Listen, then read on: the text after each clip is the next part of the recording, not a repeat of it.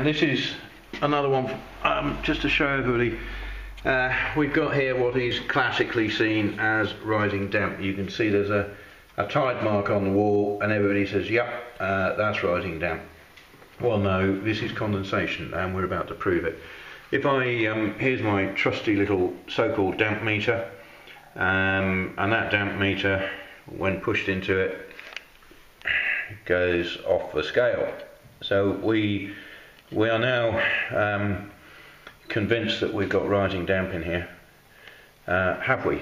Well, what I'm about doing now is drilling out a sample, and we've got part of a sample here, and I don't know, yeah, we can probably do this.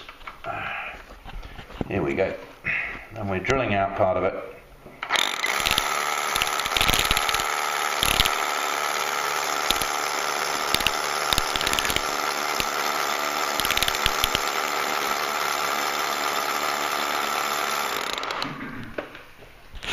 I think you can see, folks, that this is absolutely bone dry material. So what we're now going to do is we're going to put two samples through the little carbide thing.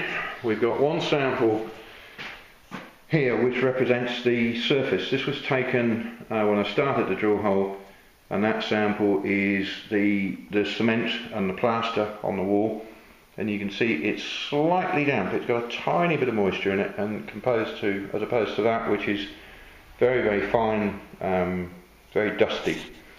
So we'll do these, and I'll tag a bit on the end of this video and show you what the actual results are on the speedy meter. So we'll tip that sample out now. That's the dry sample that came from the wall over there, and we'll put these two through, which are from that wall over there, that again is supposedly going to get rising damp, but it hasn't. So there'll be another video follows this, and we'll show you the speedy result.